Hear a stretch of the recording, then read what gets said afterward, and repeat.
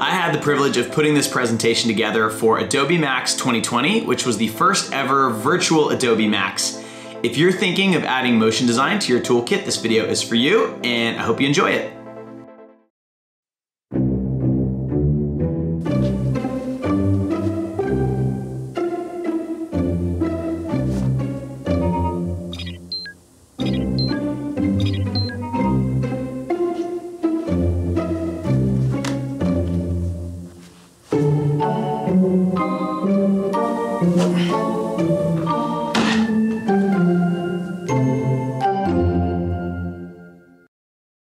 Look to your right, now to your left. One of those people won't make it out of this presentation alive.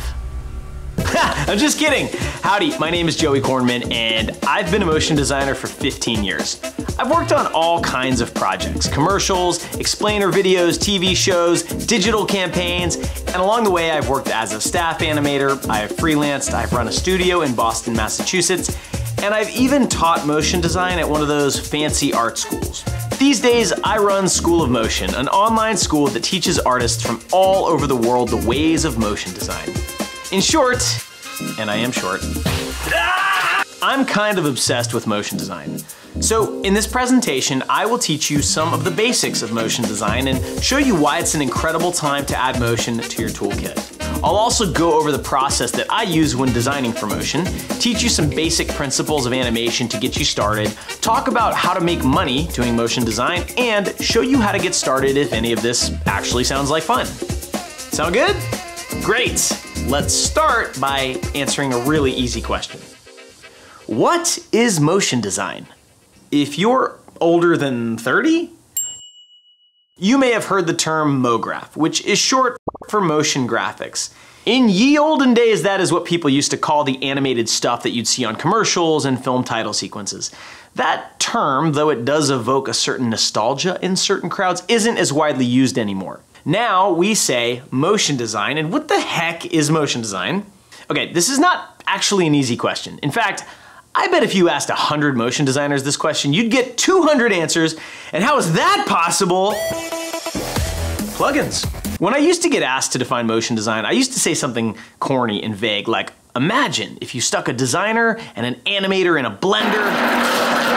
Unfortunately, that sounds kind of dangerous, and it doesn't conjure up a very pleasing image, so then I went the other way and I'd say something boring like, it's 2 parts graphic design, 1 part animation, and 3 parts conceptual thinking. That, my friends, is a terrible description of anything, and it doesn't really capture it either. So what if we don't define motion design as one thing or one field, but instead say, wait for it, motion design is a collection of overlapping skills, a tool set that can include graphic design, animation, visual effects, editing, 2D and 3D illustrations, interactive design, and even augmented and virtual reality. These tools allow you to communicate a message through the magical combination of design and motion. Hence, motion design. If you're ever hired to do motion design, what you're actually doing depends a lot on who's hiring you to do it, but we'll get into that more a bit later. First, let's talk about the motion design process. Now, I'm assuming you're already in a creative field, so some of this will be very, very familiar to you, which is a good thing, because motion design doesn't have to be hard to get into. We're really just taking the creative process and adding a new dimension to it. Time. Being that this is Adobe Max, you're probably thinking that motion design happens mostly inside of Adobe After Effects. You know, that app that you opened that one time and then panicked and then closed it and then hid in the bathroom eating an entire sleeve of Oreos, which I've definitely never done. But the truth is that the process of making motion design is very similar to every other kind of design out there. It takes planning, it takes a process, iteration, polishing, things like that.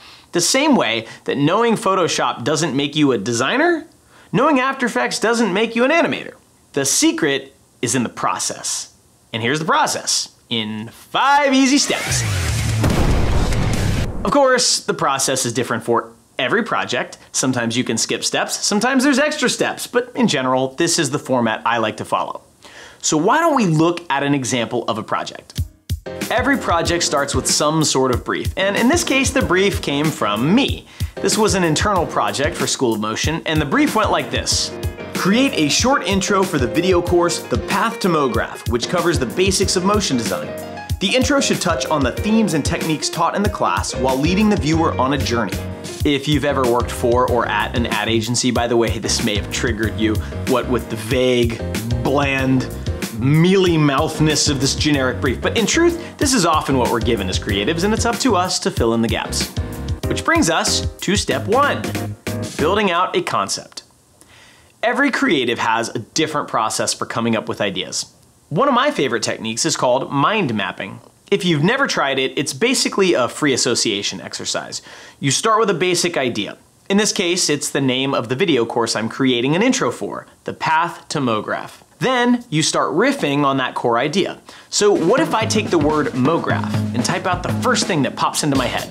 I think of software, which makes me think of all the Adobe apps I use in my work, but MoGraph also makes me think of techniques like animation and design principles, drawing, 3D. I could also riff on the word path, which makes me think of a literal path, so maybe you need directions, and directions are for going from A to B. Maybe you need a map. Ooh, maybe you're on a tour, like a path that takes you on a tour through a motion design project. Neat. But a path could also be a technical thing, like a path you draw inside of Illustrator or Photoshop, and those paths can have strokes and dashes and other designy things. They can animate and almost act like a trail or a map. And all of these ideas start to connect together into something that triggers a visual concept in my brain. And that is why mind mapping is useful. You uncover as many ideas as possible, making sure to get the bad ones out of the way to discover some that actually work. And you generally end up with a specific idea that would have been a challenge to conjure up without doing all of that work. Next, I like to take that concept and blow it out into thumbnail sketches. As you will see in about 5 seconds. I am not a great illustrator, but this is actually a good thing. It forces me to ignore the prettiness of the design and to just focus on the overall concept and story that I'm telling. Riffing on this tour of a motion design project idea, I figured I'd start in a very meta way by drawing a pencil and paper, which could in turn be drawing something.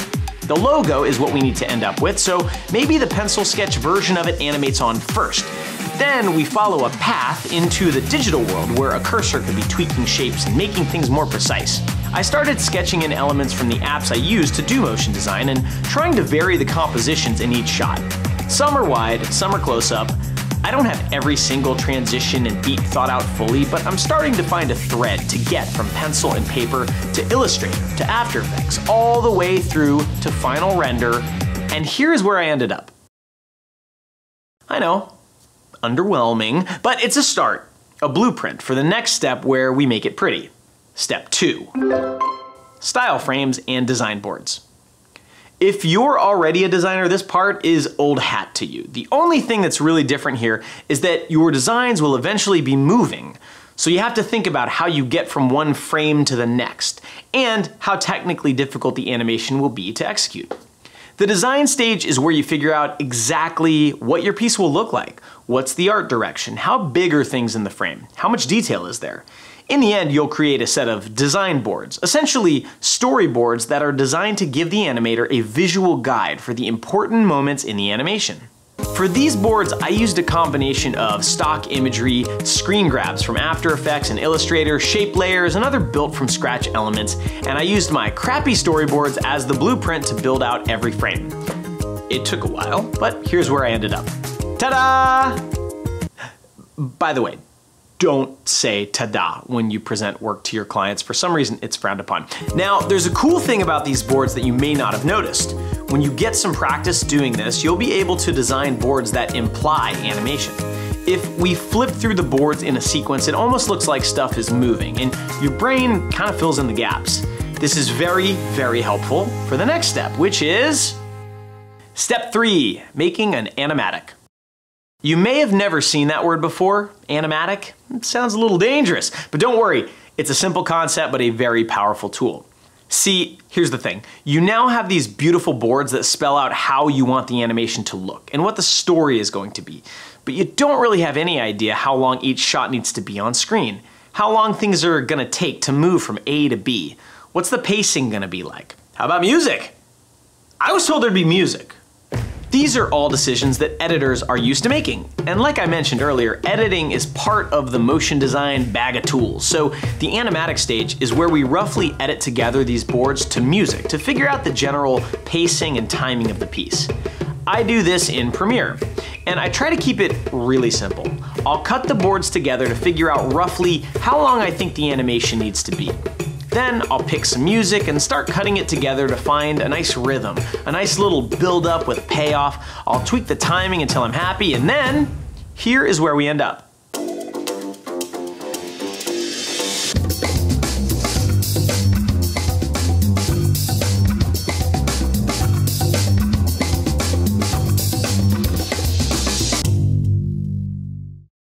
Now, at long last, we get to open up After Effects and actually make things move. And it's going to be so much easier to do now that we have a really detailed scaffolding for what the animation is supposed to be. We know what it should look like. We know roughly how long each shot needs to last, how much time it should take to transition. We're ready to go to step 4, production. I call this step production because it may involve live action, animation, more editing, voiceover recording, anything necessary to put it all together. In this project, all I needed was After Effects and a few plugins, and some experience using the principles of animation, but we'll get to that soon enough. Now, inside of After Effects, I'm using my design boards and my animatic as guides, and building the entire animation from start to finish using a variety of tools. I'm using shape tools, I'm bringing in images that I've captured, stock imagery, and even using parts of the Photoshop file I built while doing the boards. One fancier element is this pencil, which I wanted to feel more realistic than everything else, so I used a 3D model of a pencil and a plugin called Element 3D to animate that sucker directly inside of After Effects. I spent a lot of time tying different scenes together through similar movements, a concept I like to call reinforcing motion. It's a great way to keep energy moving throughout a piece like this, though it can take some finessing to get it just right. I also used something called a luminance mat to make the final logo reveal seem a little more analog. There are images or videos that contain luminance or brightness information that you can use in a million different ways inside of After Effects. And at the end of it all, I have a beautiful timeline with all of my shots laid out in sequence, and in a minute, you'll get to see what it looks like. But first, step 5, finishing. We need to add the finishing touches to this masterpiece. That's pretentious. I usually do this step back in Premiere. First, making sure the music is edited perfectly, trying to get as much drama out of it as I can. Then I do some sound design, using various libraries to build up a soundtrack that syncs with different beats, movements, and transitions. For this piece, I even recorded the sound of a pencil dropping and rolling across the table so I could time things out perfectly with the animation. Then I do some mixing, a little light mastering, double check everything, and time for the big reveal.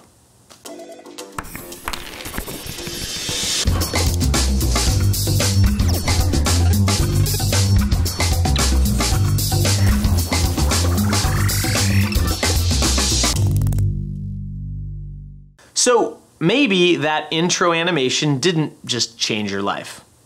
Or did it? In any case, it's a real and very common example of the types of things motion designers are asked to do. The process may have seemed a little over-engineered or cumbersome at times, but I can tell you from experience that even simple projects like this one require a strong process, especially when you get clients involved and have to manage all of this while getting approvals along the way. I also hope that there were some animated moments in that intro that you thought were cool, where the movement really helped propel the piece forward and to keep you engaged. Animating can be pretty technical, but creating the movement that does those things I just described, that's basically the art of animation. And that's what I'd like to talk about next. I mentioned earlier that being good at Photoshop does not mean someone is a good designer. And hopefully it's obvious why that's the case. But I do find that artists who want to start incorporating motion into their work often fall prey to the idea that the tool you use is the most important thing. So let me smack that out of you right now, and don't tell HR. Animation is an art, and there are principles behind that art. Often, animators are taught that there are 12 principles of animation, but a bunch of those principles only apply when you're talking about hand-drawn animation or character animation. One of the best After Effects animators out there is Jorge Estrada, who runs Ordinary Folk in Vancouver. He came up with these 10 principles of animation that are geared towards motion designers. I think he's onto something, and I want to teach you 3 of these principles so that you can use them for sport and profit when you start down the road to motion. That was a terrible sentence. Before we get to the principles, I need to make sure that you know what this word means. keyframe. What's a keyframe? Well, to help illustrate the concept, we're going to need your new best friend, After Effects, and this little dot. Let's say you have a design element, the dot, and you want some aspect of that dot to change over time. A simple example would be changing the position of the dot. To do this, we open up the position property of that dot and set a keyframe, basically a store of the dot's position value on the very first frame of animation. Then, we can move our playhead forward in time, say 1 second, and change the position of the dot. You'll notice a second keyframe has automatically been created on the position property. Now, 1 second of animation in this particular project is actually 30 frames. 30 individual pictures that will, eventually, play back so fast it'll trick your eye into thinking there's motion. You're probably at least a little familiar with that concept, but the point I want to make is this. When we hit the play button, that dot will now move over 30 frames of animation. But we only defined what that dot is doing on 2 frames, the first and the last frame of movement. And those frames that we, the animators, defined are called keyframes. Keyframes.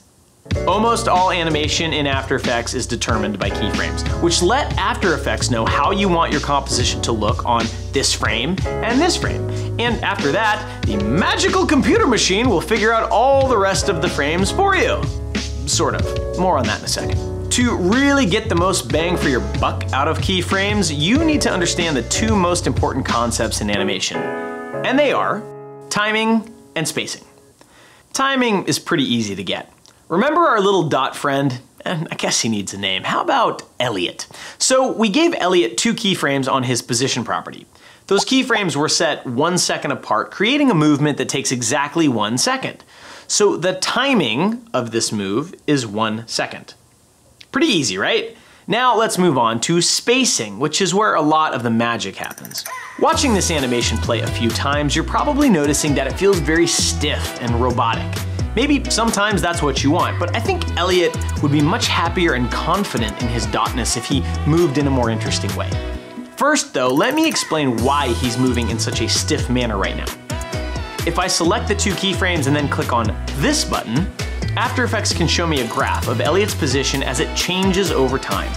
Notice that the graph is a straight line that goes up and to the right, telling us that the X position is changing the exact same amount on every single frame in a linear manner, which is why these keyframes here are called linear keyframes. If you've used After Effects before, you may have discovered a function that makes these keyframes a bit more interesting. It's called Easy Ease. If I select these 2 keyframes, right-click them, go to Keyframe Assistant, and then click Easy Ease, something has happened to our graph. When I play the animation now, you should notice a pretty drastic difference. Elliot the dot is moving much more naturally, taking some time to pick up speed, and then requiring a little time at the end to slow down. There's a sense of physics being in play now, and it's just sort of more interesting. But notice that even though Elliot seems to be moving faster in the middle of this animation, the keyframes are still only 1 second apart. The timing hasn't changed. Something else has. To clear up what's going on here, let's look at the original linear keyframe version of the animation. If we take all 30 frames of this movement and overlay them on top of each other, you can see that the spacing between each frame is consistent. But when we used that Easy Ease command, it changed the spacing between each frame. The spacing is more bunched up at the beginning and the end, and more spread out in the middle. When frames are closer together, it feels like Elliot's moving slower. And when things are further apart, Elliot's moving faster. The spacing is what's being affected here, but the timing remains unchanged. You can really exaggerate the spacing in animation, getting more contrast between the slow and fast parts of a movement, and this is a great way to make animation more appealing. Same timing, different spacing, completely different feels between these 3 options. And now you know the difference between timing and spacing, which quite honestly, I didn't know until I'd been animating for about 5 years. Using good timing and spacing in your animations can take you really far. But of course, you probably want to learn a few other tricks, so let's talk about, wait for it, anticipation. You see what I did there? Okay, let's talk about anticipation. When Elliot the Dot moves from left to right with some nice spacing, it feels good. But we're not giving the viewer any hints that something important is about to happen, and this can sometimes make movements feel abrupt. Notice the way the animation graph looks right now. Reading it from left to right, you can see that it's flat at the beginning and the end, while Elliot is picking up speed or decelerating. And it's steepest in the middle, where he's gotten up to speed. I'm gonna tweak this graph a bit, and I want you to try and predict what will happen when the animation plays back. I'm gonna add another keyframe towards the beginning of the movement, and I'm going to tell Elliot to move in the opposite direction just briefly before moving to the right. Notice that the graph now has a little dip in it, and when we play the animation, there's a nice little head fake before the main move happens. In animation, we call this an anticipation, and now that you're aware of it, you'll see it everywhere. Every cartoon you have ever watched uses this technique extensively. And if anticipation is peanut butter, overshoots are marshmallow fluff. What if we added an extra keyframe at the end of the animation, symmetrical to what we did in the beginning, like this? Now, Elliot the Dot, in his youthful eagerness, goes a little too far and has to settle back once he reaches the end of the movement. This is called an overshoot, and it really helps to make your animation feel like there are some physical rules that it follows. Many of the principles you'll learn about if you start doing animation are there to help you make your movements feel more natural. Human beings are used to seeing things move in real life, and when we see animations, it tends to just feel a little better when what we're seeing follows similar physical rules. Which brings us to the last principle I wanted to show you. Follow through, also known as overlapping action. This concept is, again, designed to mimic the way things move in the real world.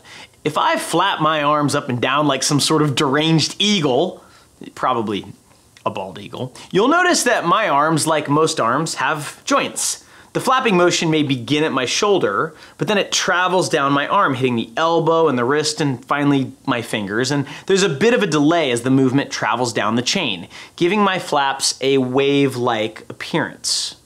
And you'll see this everywhere if you're looking for it. When things move, most of the time the entire thing doesn't move simultaneously. There's a bit of a lag. In After Effects, the easiest way to demonstrate how this works is to invite Elliot's bandmates to help out. Layla, Emmeline, Elliot, and Danny Carey are in a progressive metal band.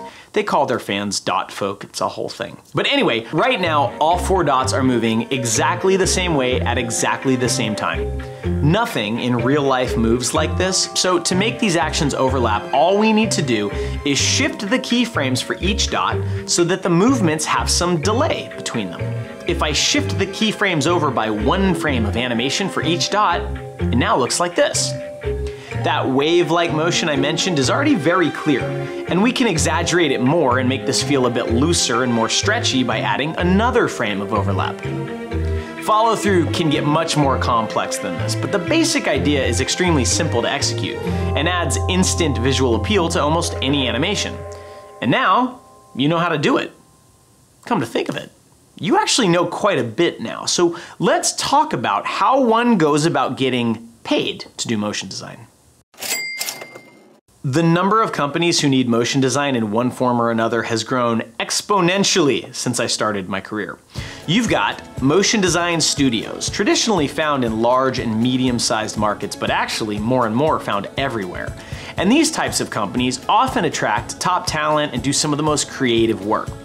You've got tech companies who have been scooping up motion designers as fast as they can be minted, and by the way, paying them a lot. And the work they need done is usually pretty different than what a studio needs. At Google, for example, motion designers might work on interactions that happen inside of an app, or even on a physical device. Pretty cool. And then you've got everybody else who does anything, and I'm serious. Companies you would never imagine doing motion design have multiple motion designers on staff. Real estate companies, colleges, startups, car companies, cable networks, product companies. School of Motion alumni work at more than 5,000 companies all over the world. 5,000! Can you name 5,000 of anything? Anyway, my point is this. Earlier in this presentation, I suggested that maybe we should think of motion design as a set of skills, not a specific discipline.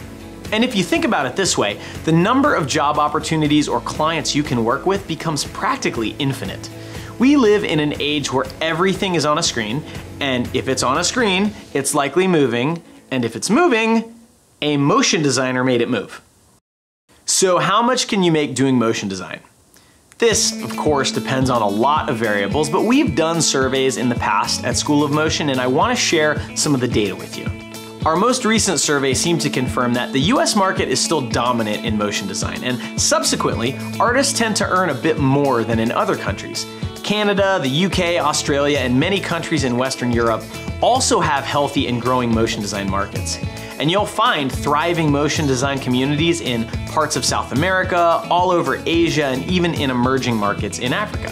Freelancing is extremely common in motion design, and it does seem like the average freelancer brings home a bit more than a full-timer, although of course there are trade-offs to that. However, if you like the digital nomad freelance artist lifestyle, that is definitely a thing in motion design. And if you are the super ambitious type, this next data point might be interesting to you. Motion design is, even after a few decades, still a new field. From what I can see, it hasn't been commoditized the way that some other creative fields have, and even with the advent of sites like Upwork and Fiverr that service the lower end of the budget spectrum, there's significant financial upside if you can serve your clients well. The highest paid person on staff who filled out our survey, and I'm guessing that this person is an owner, made $360,000 in their best year. The highest paid freelancer we surveyed reported a one-year haul of $300,000. I know those numbers may sound ridiculous, and they are certainly not typical, but they are real. And motion design is still a great industry for artists that like to hustle. And so, if you're still with me, you might be wondering how to get started. I'm gonna keep it simple. Step 1, open After Effects and play around with it. Since you're watching this Adobe Max presentation, you likely already have, or at least have access to, an Adobe Creative Cloud account. So start playing around with timing, spacing, anticipation, and the other tricks I showed you today. And it's gonna be pretty uncomfortable at first, you know, like going too heavy on the Tiger Balm. But like anything else, you'll get the hang of it and start to see just how approachable animation can be. Step 2, practice. You may not have clients paying you to do motion design right away, but that should not stop you from making stuff. Animating is like any other skill. You can have the tool, but if you don't practice with it, you won't be very good. There are lots of great resources out there to help you learn and practice motion design. And you can take advantage of any or all of them. Step 3, once you're comfortable doing simple motion design, put together a portfolio. Nobody, and I mean nobody, cares how you learn to do motion design. You don't need a degree or a resume. You need a portfolio of work, even if it's all student work or personal projects. Everybody starts somewhere, and your first portfolio will look nothing like the portfolio you have in 5 years. So use Behance or take advantage of that Adobe portfolio account and put something together. Step 4, never stop learning. Motion design, software, technology, and even techniques are being improved and invented all the time. There are new tools out there that make it easier to add animation to software, new renderers to make 3D animation easier and faster, and plugins that can automate really tedious tasks so you have more time to be creative.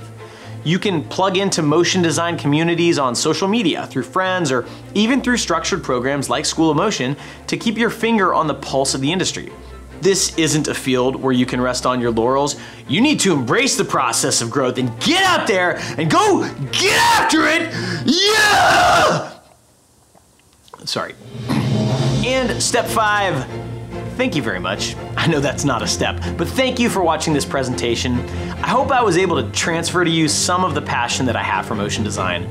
The field is just an incredibly welcoming place, and there's always a new challenge. And from what I'm seeing, there's also plenty of work. So good luck and happy keyframing. Thanks for watching. Make sure to subscribe for more motion design content and check out the rest of the Adobe Max 2020 presentations at the link in the description.